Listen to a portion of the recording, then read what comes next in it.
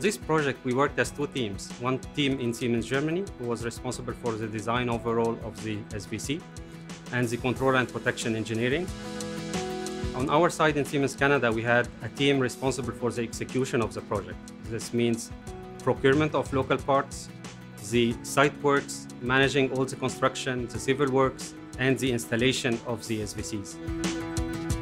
We had a team consisting of engineers, site managers, health and safety coordinators, quality managers.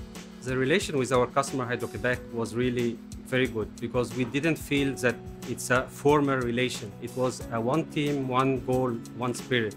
So we worked together as one project team. We didn't feel any discrepancy or borders between the teams.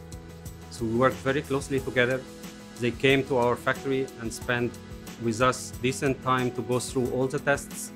They were very helpful in giving us guidance to the important aspects that they need to get.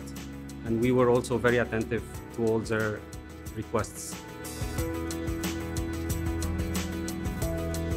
During construction phase, we faces many challenges. Siemens could count on Hydro-Québec experience being the biggest network in North America to help to resolve some of the issues.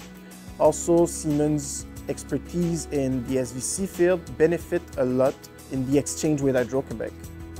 Siemens AG, even though they are miles and miles away from here, it seems like we were like one big team working at the same place. So working with Siemens AG was like having my colleague right next to me in the office, or even though on site, because they were available 24/7 almost.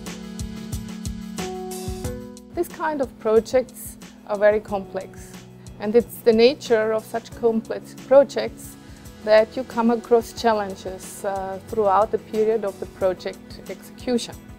The best way to approach challenges is always to have a trusted relationship, to have an open communication, and to be committed to find a common solution in a very cooperative and partnership approach.